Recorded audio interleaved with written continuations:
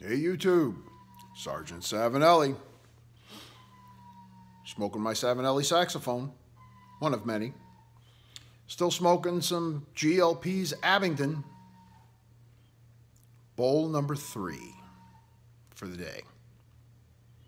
I'll tell you, this stuff is fantastic. It really is. If you haven't tried any of the GLP's line, please do. They do a really good job with this stuff. There are a lot of Kia blends are fantastic. I find them fantastic. The GLP's Abingdon, GLP's Odyssey, and the GLP's Charing Cross.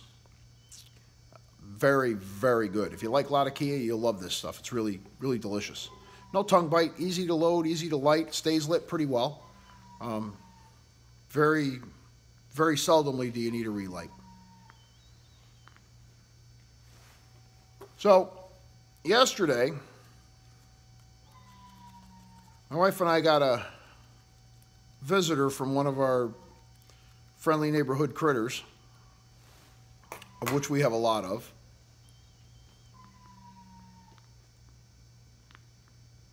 Beautiful male bobcat came cruising down the hill behind the deck, and she spotted it first. Of course, she's in the kitchen puttering around over by the sink, and then all of a sudden I hear, "Honey, there's a coyote in the backyard." So I go running over to the slider. I look out and I said, "Honey, that's no coyote, that's a bobcat." Sure enough, big male.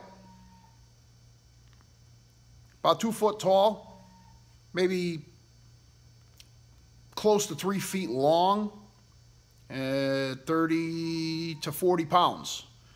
I took some pictures and I posted a video yesterday. He was actually my thought of the day yesterday. Beautiful cat, absolutely gorgeous. We've got a few of them to hang around up here, and we're fortunate enough to see them from time to time. Not too often because they are very elusive. You know, they try to stay out of the human contact zone as much as they can. But I think that the 2 or 3 that we have that pop through on a regular basis, I think they're used to us to the point where, so what? You know, and they come through. Most of the time we see them like at dusk, but a couple of times, yesterday being one of them, you know, we were lucky enough to see them during the day. We got all kinds of friends here. We got bear, you know, we got black bear that traipse through the yard. Only caught a glimpse of one once. Haven't been lucky enough to get him on camera. But we find scat and paw prints about that size. Good sized critters. We've got mountain lions in the area. We haven't seen any of them in the yard. I know they're here. We've had people in the neighborhood that have seen them. One person not too far from us had one on the back deck one time, and actually got film and posted the picture in one of the local newspapers. It was pretty cool. Beautiful cat, big, big. So as soon as I took the picture, the first picture, now I'm running from window to window in the house, trying to keep track of it so that I could get a good shot of, you know, or get a good video of it. And I was able to do that. As soon as that was all said and done, and he decided to take off into the woods to do whatever it is bobcats do, I sent Matches 860, my good friend John, a picture of the bobcat, which he promptly posted on Facebook, which was great. So John said I made his day with that picture. Good, buddy. I actually, once again, missed your live feed last night, of course. I work midnights, so when John's on live,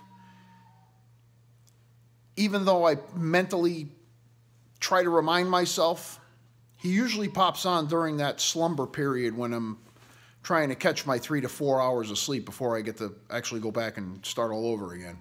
So I missed it again. I caught it on rerun though, buddy. Good video. Very good video. And I see you didn't have as much problem with your internet as you did the last time you did one at the house. Little dits and dats of hesitation and stuff here and there, but overall it ran the whole time without any issues. So nice job there. Glad that I could at least catch it on rerun. I will one of these days catch it live again though. I like to get in there and have some live back and forth with some of the people that watch, some of our YouTube community brethren. It's always nice to participate. So anyway, I just thought I'd get out here and, I don't know, chatter about nothing. It's a great day. I got the house to myself, me and my singing freezer, and my third bowl of Abingdon. I think I'm going to be Latakia out by the time I'm done with this bowl, though. I think that's going to finish it for today as far as Latakia goes. It is about 32 degrees outside. I do have to say the sun's out, and that sun feels beautiful on my face. And the melt is underway. Hard to believe that 2 days ago we had a foot of snow. Today, we got maybe 3 inches left on the ground. Anywhere where pavement got scraped open is dry as a bone. So that's a good sign. I think that means that spring is finally on its way.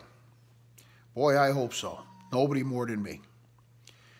We did survive the deluge, the apocalypse, the snowpocalypse, as one of you has called it. I forget who said it, but that was pretty. I thought that was pretty cool.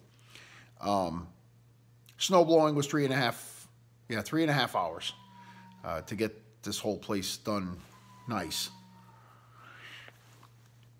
And then later on that day, the sun started shining a little bit, and you already started seeing water running. So I think that means we're near the end, folks. I think that means that even if Mother Nature says, here, have some more, it won't last long, As the temperatures start to climb and the ground warms up a little bit, I think we're well on our way. I think we'll do okay. So, made it through another New England winter. Been doing it my whole life. It is what it is. Anyhow, cheers to all of you. Good to get out here and share a little bit of time with you, even if it is just over the video there. It's the thought and the feeling behind it that I think is important. All right, so here's to all of you. I wish for you what I wish for myself. And I thank you so very, very much for watching me and joining me. It makes this time all worthwhile. And if none of you watched, then I'd basically be talking to myself, and at some point they would have to come and take me away. So, thank you for that anyway. I don't think I would survive well in that environment. So, once again, thanks for watching. Thanks for joining me. And I hope your weekend is a great one. And we'll see you on the next one.